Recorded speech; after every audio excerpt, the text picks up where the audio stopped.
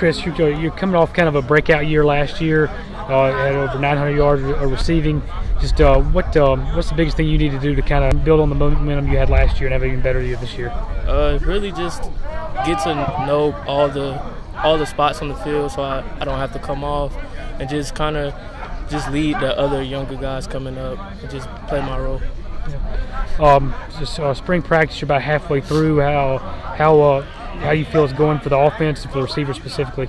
I think it's going good. We're kind of young, but we're getting accustomed to the offense, and everybody's moving fast, and it's getting more fluid day by day. Yeah, this year, the 10 of 11 starters returning on the offense, all but one receiver. Just how you feel like the experience that's returning is going to help the offense this year? I think it's going to help a lot. We're going to have that chemistry already, so I think that's dangerous. And like everybody knows, we're explosive, we're fast, we can score fast, and everybody's coming back, and it's just going to be the same repeat, but even better.